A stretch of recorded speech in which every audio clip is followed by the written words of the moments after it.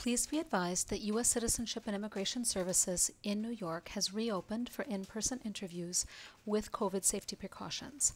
For updated information, visit the USCIS website. Please also be advised that all immigration court hearings in New York City for immigrants who are not detained are canceled through at least October 16, 2020. For updated information, visit the Justice Department website.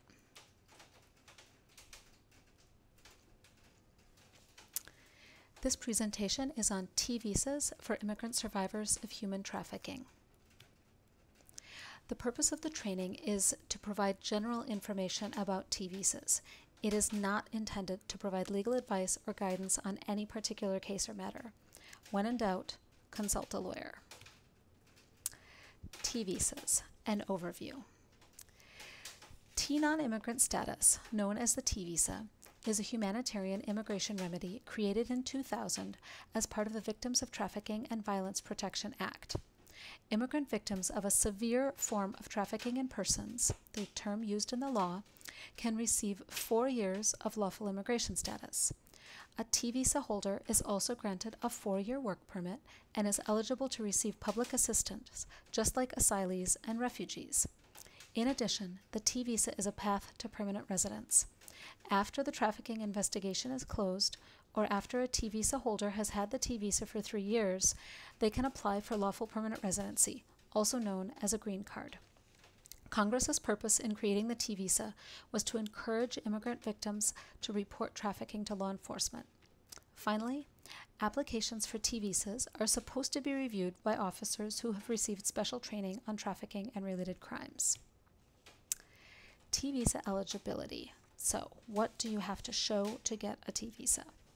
A T visa applicant may be a victim of sex trafficking or labor trafficking. They do not have to have been trafficked across a border into the United States, but at the time they apply, they must be in the United States on account of trafficking.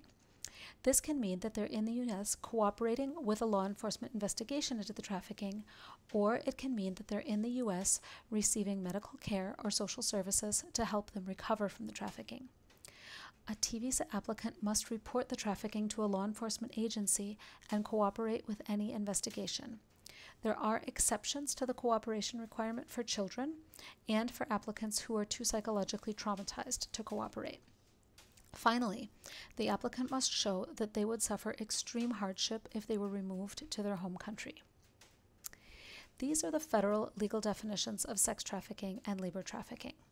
So sex trafficking is the recruitment, harboring, transportation, provision, obtaining, patronizing, or soliciting of a person for the purposes of a commercial sex act in which the commercial sex act is induced by force, fraud, or coercion, or in which the person who is induced to perform the act is under the age of 18.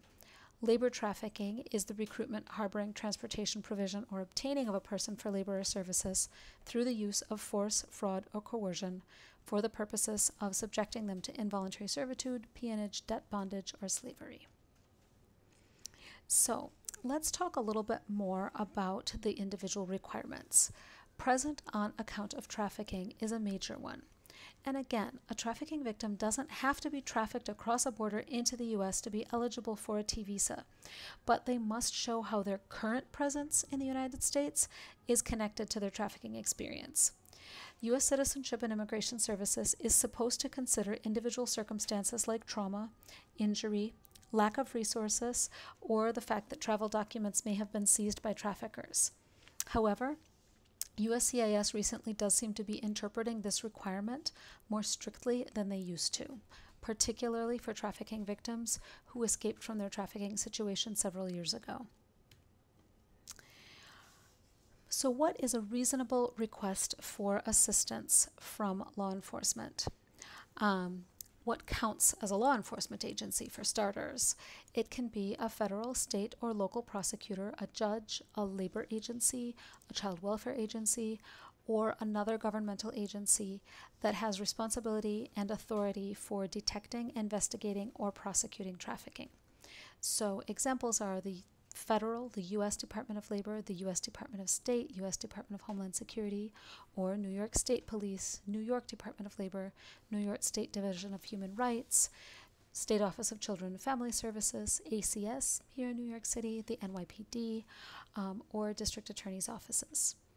The reasonable request made by a law enforcement agency to a victim to assist in the investigation or prosecution, what's reasonable is supposed to be determined based on the totality of the circumstances.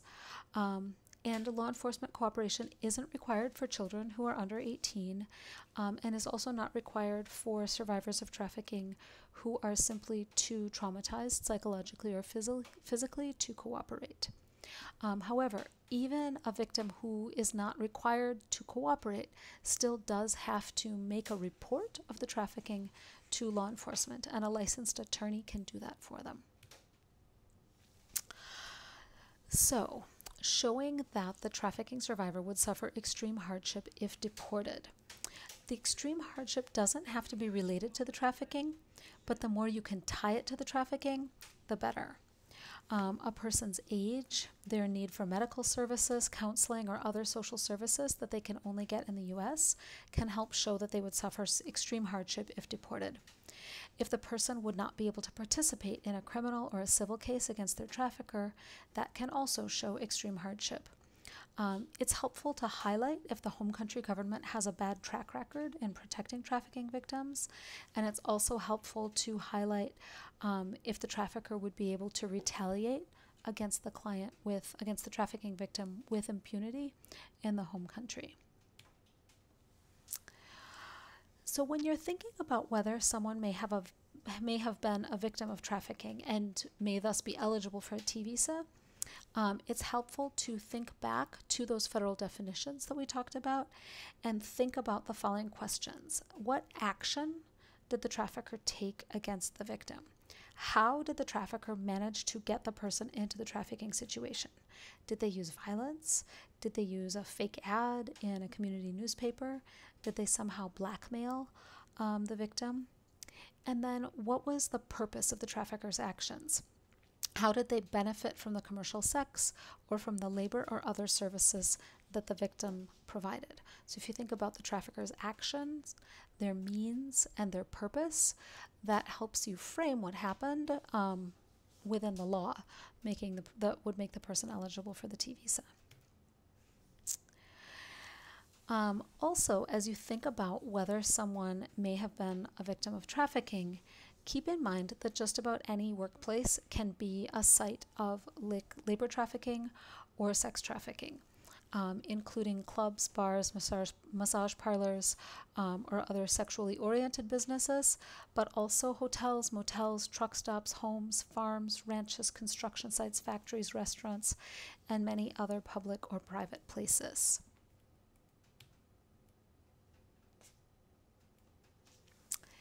That is the end of our presentation. Thank you so much. If you have questions or need a consultation, please feel free to reach out to us on our website via our email or our intake line. Thank you.